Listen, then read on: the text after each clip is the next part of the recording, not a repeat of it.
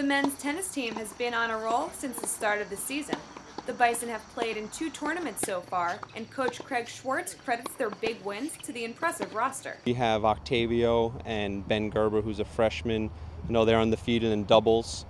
And all the guys overall, are contributing in different ways. I believe everyone on the team at this point has a winning record in both singles and doubles. The team will play at home this weekend in the Bucknell tournament, but standout Nick Bible will not be in attendance.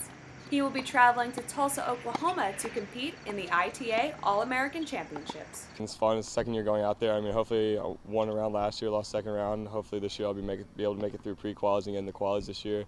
Been playing a lot better this year so far, so we'll see where it goes. Although the competition will be tough, Bible is looking forward to the experience. I'll be playing with a bunch of ACCs, SEC schools, Big 12, a lot of ranked players and stuff, so it'll be a lot of fun. The Bison have not played at home since September 7th. They are happy to have the home court advantage and are excited about the remainder of their season. I think it's going to be good for us just, like I said, being home. It's going to turn into a 2-day tournament, Friday, Saturday. At this point of the stage, it's about getting matches for the guys and kind of just letting them get into their rhythm and peaking now at the end of the fall when we have our bigger tournament, which is the ITA Regionals, and prior to that, the UVA Fall Classic. So just kind of getting prepared for the future. The Bucknell tournament will begin on Friday, September 26th, and the ITA All-American Championships kick off on Saturday, the 27th.